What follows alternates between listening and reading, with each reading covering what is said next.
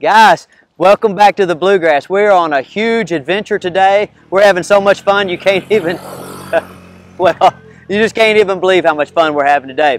I'm going to take you and I'm going to show you something special here in just a couple of minutes. We're on a friend of mine's farm, and on this farm he raises corn and soybeans, and he's got an awesome hemp crop, and I bet none of you guys have ever seen a hemp field in real life. So I'm going to do you the next best thing. I'm going to show you one right here on video. It's just our normal stuff. We're out doing puppy-sized adventures, but I wanted to show you, because some people, they'll ask me, they'll say, Stonnie, what if I have different kinds of dogs? Like, so Jax and Buddy, they live together, right? And you guys all know Buddy, the king of the Morkies, right? Okay, so he lives with Jax. And so Buddy gets tired, a lot easier than Jax does. And Buddy can't negotiate some of the physical obstacles that Jax can negotiate. So when we take them out, I just throw Buddy in this King Morkie pack. So what we're going to do is we're going to go investigate this pond. We're going to do a little bit of environmental socialization. I'm going to let my dog be a mentor to Jax, and hopefully we can get him in the water today. I might have to get my shoes off and get muddy. And I'm going to let this guy get down and run around and play and explore. But whenever he gets tired, see, I'll just pick him up and put him back in the King Morkie pack. So we're all going to have a good time. I hope you enjoy it.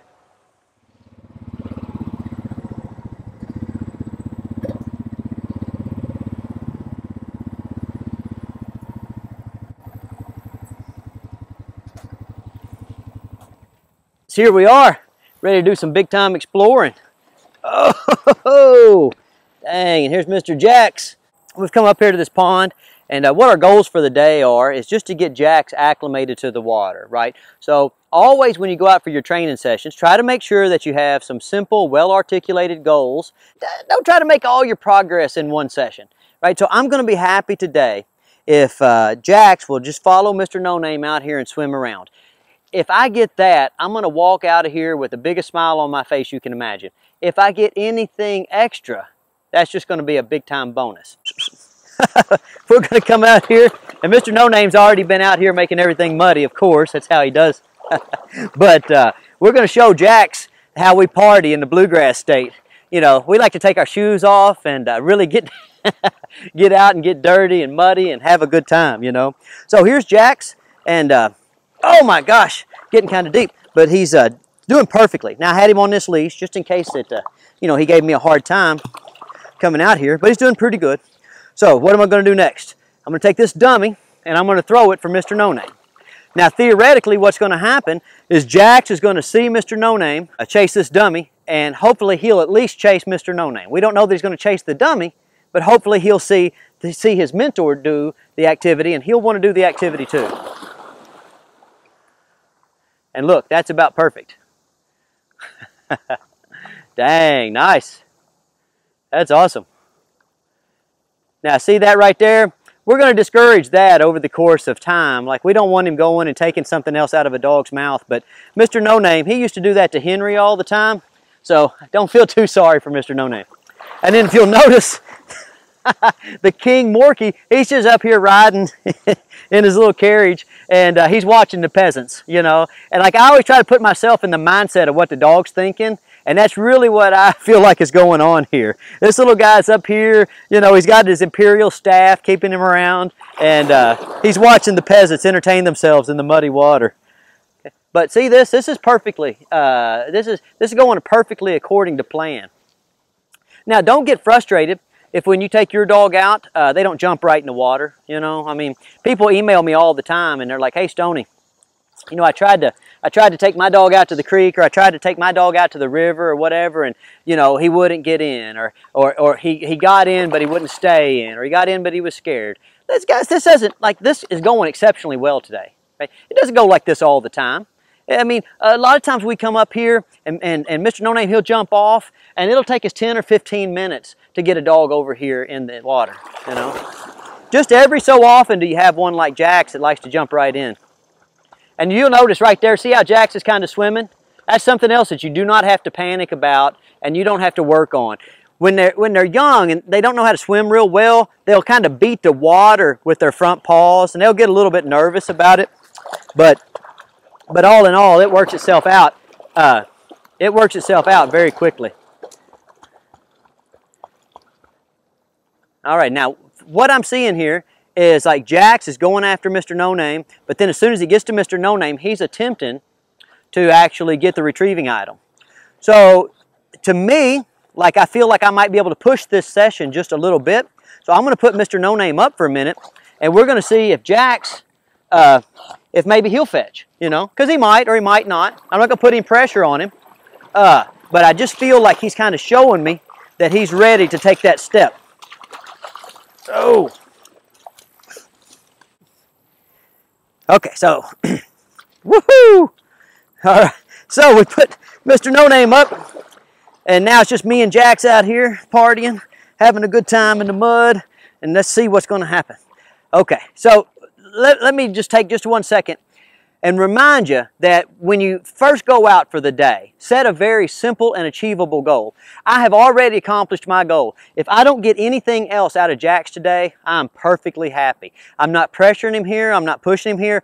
I just saw in him that he kind of looked like he was wanting to go out there and retrieve, so I'm going to give him that chance. I'm going to show him his retrieving item.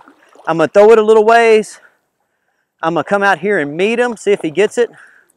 If he misses it, that's fine. No worries. I can always go get Mr. No Name. Now, see right here, that's what I was telling you about beating the water with their paws. You see how I kind of beat it out of the way? Sometimes, oh my gosh, very nice. Sometimes with a young dog, like you send them to retrieve, and man, they're doing real well. They go out there and then they accidentally hit the retrieving item with their paws, and it'll move around, and then they'll turn around and come back to you. Don't fuss at them. Just always keep in mind that you might be the one getting in the pond and fetching the retrieving item. So don't throw the retrieving item into the pond any farther than you're willing to go to get it. All right, we're going to try it again. Throw it a little farther. See what he does. Now I threw it a little farther because I wanted him to kind of get his swimming stroke down pat on the way out there. See what's going to happen here. He's struggling, he's struggling. Dang, very nice. Oh my gosh, Jax, you are awesome. Now guys, when you see a dog make that kind of progress, as a dog trainer, you get super happy because that kind of progress equals another 0 on the bill. So right then, what happened when Jax put that second effort in to go get that retrieving item, and he stuck with it and he got it, then you know, I start thinking, okay, when I make that invoice out, I'm gonna go ahead and add me a 0. Uncle Stonnie might be getting him a new truck, new shotgun, something. All right, now, so what's that, George? Is that my third retrieve? Okay, so that's 3 retrieves. All I was after today, very nice. All I was after today is Jax to get in the water and kind of walk around and swim around and chase Mr. No Name. Now, of course, we've been working on fetching at the kennel, and you know I've got that little pool at the kennel, so we've been working on fetching in the water in my pool, and we brought him out here, and he showed me, hey, Stonnie, some of that stuff we've been working on at the kennel, I think I can do it out here in the real world. So I gave him a chance, you know, yard work versus field work. Worked on it at the kennel. I bring him out here and ask him if he can do it. Okay, guys, you know my magic number is 3 to 5 repetitions. That's what I like to do with young dogs. Now, I've got 3 perfect ones. I probably shouldn't go for a 4th, but I always do, every time. Let's see what happens. Guys, really try your best to resist that one more time problem, because that affects dog trainers a lot. You know, you'll get something and it's going real well, and then you'll try to do it one more time. And instead of ending on a high note, you know, you'll end on not so high a note. But that worked. Dang, that's 4 perfect retrieves, right? A little bit of hand beating, but not much. So should I stop there, Georgie? Yeah. Well, I'm going to do it one more time. Let's go out there and see if he gets it. Dang, that was the best one yet. I am so confident that that dog's going to make a perfect retrieve. I'm going to go ahead and go up here to the 4-wheeler and get ready to go on this next part of our adventure. Dang. You're going to make it, Jax? Oh my gosh. Dang. Victory! Oh, perfect delivery to hand. Guys, resist that urge to do it one more time, but I can't lie. When you do it one more time and it works out perfectly, it's the best feeling in the world. Charlotte, give me a high five. Dang, nice. Sure, we can go to the lake.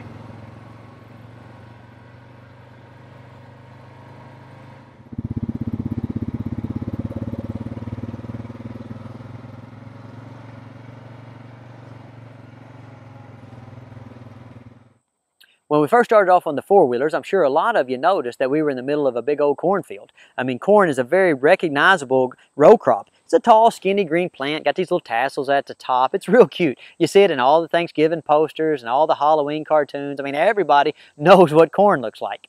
And as important as corn is to the American agricultural establishment, there's another crop that's just as important, and that's soybeans, but very few people know what soybeans look like, so we figured we would show you. Cameraman, pan over there and show them what a field of soybeans look like. Now I know one of the things that you're wondering is why that on this single farm we would have some fields planted in corn and some fields planted in soybeans. Okay, it's because of a concept known as crop rotation. Okay, when you're planting crops, guys, each of those crops take different things out of the soil and put different things back. So when you have a grass crop, you generally rotate it with a legume. So like a legume would be like a soybean or alfalfa, and a grass crop would be like wheat or corn. So the advantages of a legume is that legumes take nitrogen out of the air and put it into the ground. That makes it easy to come back the next year and plant a grass crop, because grass crops can't take nitrogen out of the air. They have to utilize nitrogen that's already present in the ground. Okay, so we rotate them. You'll plant over here this year will be soybeans, and on the other side of that tree line will be corn. Now what's going on right now in this field is the soybeans are taking certain things out of the soil, but they're putting back something very important. They're taking nitrogen out of the air and putting it into the soil. Now over there in that field, the corn is taking nitrogen out of that field, right? But it's leaving behind some good stuff too. So now next year they'll be rotated, or they'll be swapped, so that the corn can come over here and take advantage of the nitrogen that was left by the soybeans, right, by the legume. We showed you what a whole field of soybeans looked like, but my cameraman wanted to get down and show you what an actual soybean plant looks like. So we're going to go over here, and I've kind of moved some grass out of the way so you can see one. Guys, this is a whole soybean plant. Now the important part of the plant are these seed pods right here. Now the difference between domesticated or agricultural crops and wild crops is basically boils down to seed density, right? You notice how many of these little pods there are? In a wild plant there wouldn't be that many pods. And so farmers over the course of thousands of years have genetically manipulated these soybeans and corn and other row crops in such a way as to have them be able to thrive in a variety of situations and produce seeds at a density and for a utility that matches their intended purpose. Agricultural science is amazing, and when you get done watching this video, I know most of y'all are like, you like dog videos, but you want to see something interesting? Start watching some agricultural videos, because whatever it is that you think you know about food production, I can pretty much guarantee that you don't know what you think you know. All right.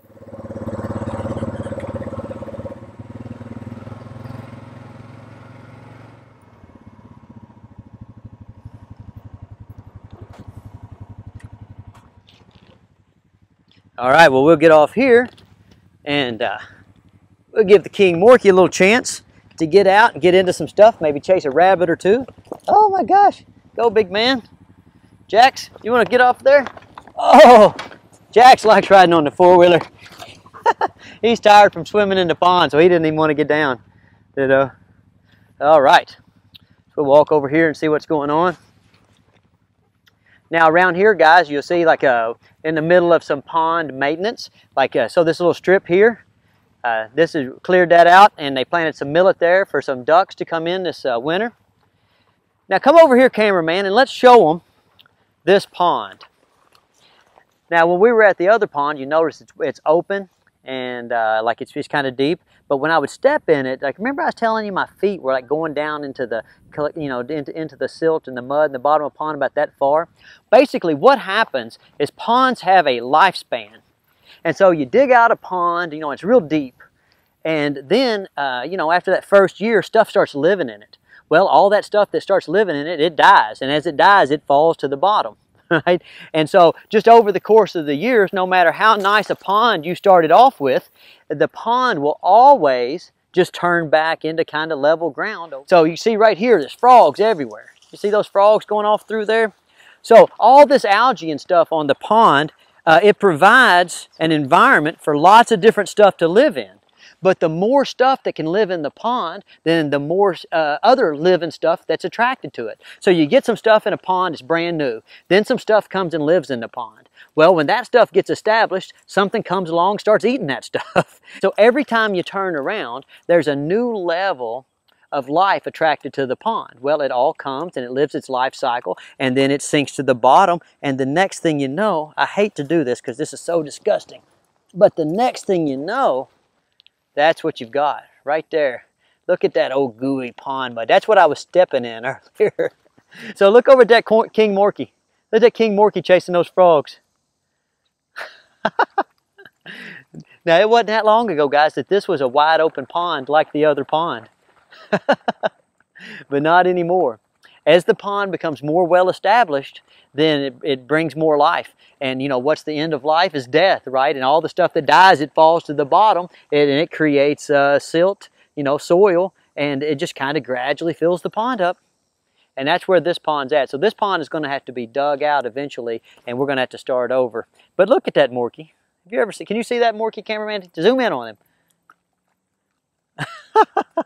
That's a King Morkie frog hunter right there. Ain't that crazy? Now I got to get that dirty little joker back on my four-wheeler. This is an especially well-maintained farm here, guys. Belongs to some fellas that care a lot about the environment, and so they make sure that they do everything right on this farm. A lot of times, you know, people take, they take stuff for granted, and they don't understand what all goes into the maintenance of land and the maintenance of wildlife. So the people that own this farm here, they're dedicated hunters, they're dedicated outdoorsmen, they're dedicated farmers. And so they really care about the environment, and they care about the environment in a way that a lot of environmentalists don't even really understand. That's something that's hard. If you didn't grow up in a farm environment, if you didn't grow up in a situation where you had to constantly be, outdoors, working, around stuff, then sometimes you can't really have appreciation for what goes into land maintenance. No name. This is an industrial hemp field. All right, guys, I had to leave my dogs on the four-wheeler because what I'm going to show you is a fragile little plant. Now, what this is an industrial hemp plant, okay? And for all intents and purposes, it looks like any other marijuana plant. The main difference just being that it's not psychoactive. So you could smoke this whole field and you wouldn't really get any kind of effect. Now, I had to leave my dogs over on the four-wheeler because at this stage, these things are really, really fragile. And they're really important to this farmer that's growing them, so I don't want my dogs messing them up. But within just a few weeks, these things get big and they get bushy and they get so strong you won't believe it. A dog could run around in here all day, it wouldn't hurt it a bit. And bugs don't hurt it, heck, droughts don't even hurt it. I mean, they're just a real tough plant. And that toughness is one of the things that drew people to the production of hemp originally. You know, basically, if you can make it out of cotton, if you can make it out of plastic, or if you can make it out of wood, you can make it out of hemp, and not only will it be lighter, it'll be stronger, it'll be more durable. In other words, it'll last longer, okay? And it has less environmental impact. This one field here, guys, okay, one field like this, the productive capacity per acre is higher with hemp than any other agricultural product, right? Hemp grows better, it grows faster, it's tougher, it's more durable, and it's more useful, and it can grow in more climates, you know? So there's something that every state could benefit from hemp production. But Kentucky is especially well suited because we have the perfect climate for producing the type of hemp that is good for making animal feed and for making CBD. A saying that you hear around here all the time is that farmers are excited to raise a crop that heals instead of kills.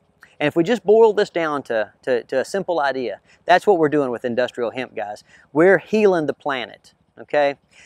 For too long in Kentucky, we've been involved in industries, and it's not our fault. You know, we're at the mercy of the international bankers and corporations that bring their money here because we're a poor state. We're at their mercy, you know, and hemp is going to give us a chance to take a little bit of autonomy back. Once we can get this up and going, we're gonna make a big dent in the plastic industry. We're gonna make a big dent in the animal food industry. And we're really, I think this is gonna be the biggest benefit of Kentucky produced hemp, is that we're going to make a big dent in the CBD production business, because our hemp is the best in the world for producing high quality CBD products. If you suffer from inflammation or cancer, you can't sleep, you're on Prozac, whatever it is, you get you a bottle of Kentucky made CBD oil and see if it doesn't help you. If my cousins raise it, it'll help you, I promise. All right, now, so that's my little CBD oil, my little hemp production pitch. I hope that didn't bore you. But guys, look how beautiful that is, right? Look how beautiful that is. That's a plant that makes everybody's life better. Everybody's life better. It makes farmers' lives better. It makes workers' lives better. It's going to make your house last longer if you live where there's storms. It's going to make you be able to get better sleep. When you're able to get better sleep, you're going to do a better job tomorrow. When you do a better job tomorrow, guess what? Your boss is going to pay you more money, right? And if you take you some Kentucky CBD oil and you go to work and your boss doesn't pay you some more money, you send me his name, okay? And I'll call him out right here on YouTube, because I know for sure if you're on that Kentucky CBD oil, then you're putting in a good day's work. All right, I'll see y'all later.